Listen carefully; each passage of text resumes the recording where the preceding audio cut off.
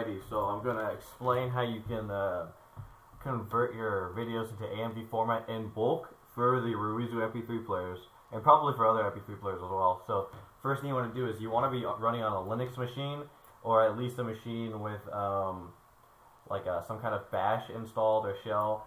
This is going to be git bash, which is like msys, I think. I forget what it's called. Let's check. It's called, yeah, msys2. So you can use msys2 to get this all up and running. And then you also need to have ffmpeg installed. And then once that's good, I believe it should be good to go. Oh, and git. Install git. Git.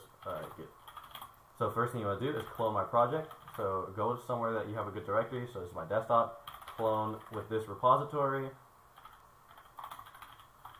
github.com/HiTechDraco. And then you also want to do amvhub. That's just what I called it. It doesn't really matter. So you'll see on my desktop, we now have amvhub, and we'll put that in the corner. Okay. Now, you'll see that we'll only go into amvhub. Clear. We need to make a folder called input. This is where we can put our videos. So I have a test video right here, test.mp4. I'm just going to drag that into the input, copy it.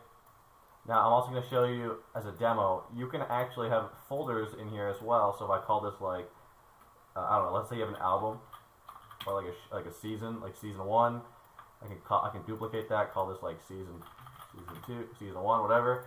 So it'll actually generate the same file structure as an output. You'll see when I generate it. So the last thing you need to do is /amvhub. Let me zoom out right here.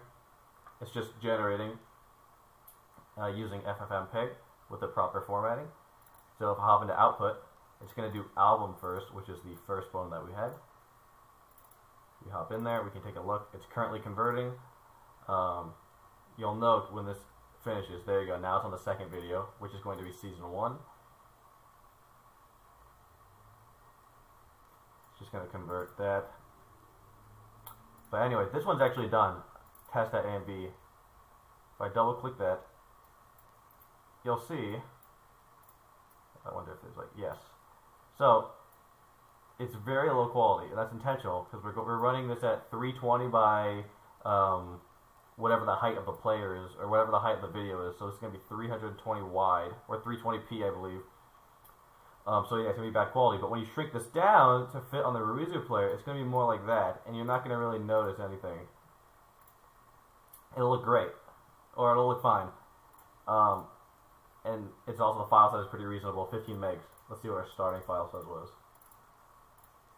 18 megs. So yeah, we actually reduced the size a little bit, which should happen since we're converting to a smaller file size. But that's it. So now it's done. So what you do is you copy these to your RUIZU player or whatever MP3 player you got, and that would be it. It would work just fine.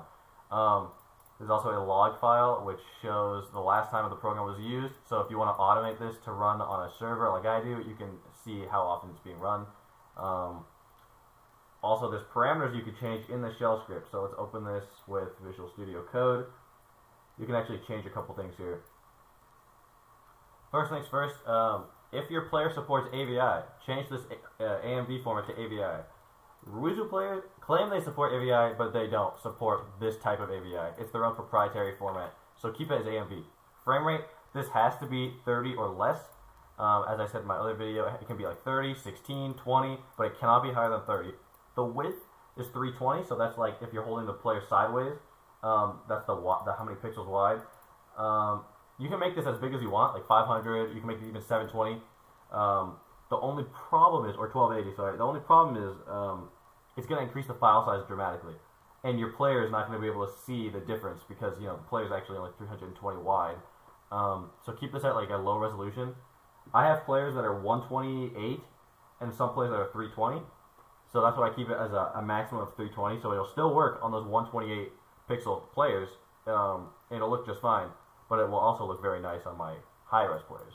The height, you can specify a height manually. It'll just scale the video. So like, but that's a problem if the aspect ratio is not the same. It'll actually like stretch the video or shrink the video. It'll look all weird. So keep it at -1, which means keep the aspect ratio. So if it's like 320 by whatever. It's going to keep the aspect ratio of the original format. Input. So this is what I'm doing right here, actually, which is I'm converting The Simpsons, or I think The Simpsons. If you look right here, I actually changed the input from input to like the folder where all my Simpsons movies and videos are located. So that way you don't have to create this input folder. You can actually specify the folder like relative to the script, and it'll just pull from there instead. Output, you can just change where the output is. Like instead of being an output folder, you can be like, you can make it go to your desktop or whatever. It doesn't matter. That's it. So here's the parameters I'm using. We're using the input file specified, the format, which is AMV here. That's just the same as format right there. So this one just sets the width and the height. Strict means that even if the aspect ratio and like resolution isn't like isn't perfect, it's still try to do it anyway. Set the frame rate. This only supports single channel audio AMV files, at least the codec I'm using. So this is one single channel audio. You can't change that to 2. It won't compile. It won't convert.